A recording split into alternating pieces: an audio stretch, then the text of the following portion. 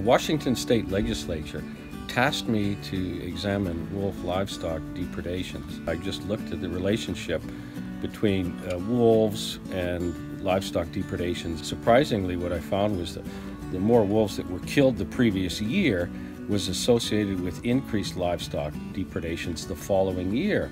When you kill off parts of the pack, that the pack fragments, and that you could have more breeding pairs the next year, and we know that breeding pairs are the wolves that engage in the vast majority of livestock depredations. I published the paper in a peer-reviewed scientific journal. Immediately after I published that paper, Representative Joel Kretz, a local Republican politician, contacted my university and complained about the paper, tried to get me removed from my position. I started my field experiments.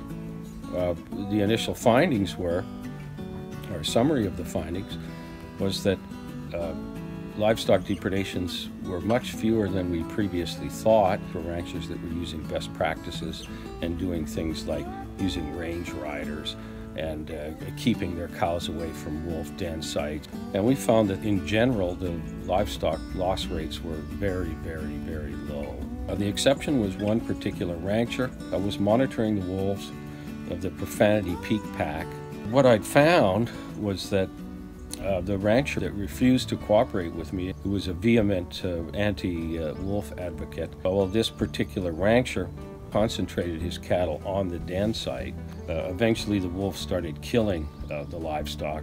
The rancher demanded that Washington Department of Fish and Wildlife eradicate the pack. The Washington Department of Fish and Wildlife began lethal control using helicopter gunships to kill the wolves. The wolf pack was eradicated.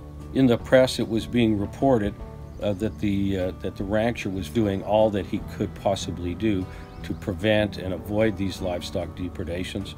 I contacted the press and told the story, what I'd witnessed, that livestock and salt blocks were concentrated on the den site. Representative Joel Kretz again contacted my university and demanded that Washington State University issue a public press release denouncing me. The university gagged me at that time, told me to no longer speak to the press. When it was time for me to issue my annual report, 2 days after submitting the report, the Dean of Agriculture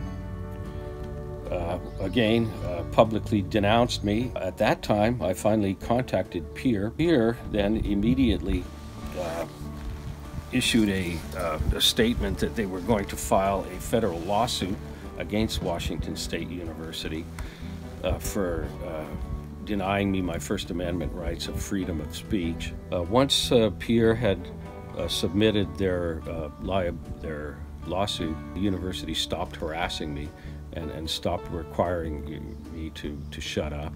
Washington State University asked for a mediation, and we settled out of court for a 3-year salary and benefits.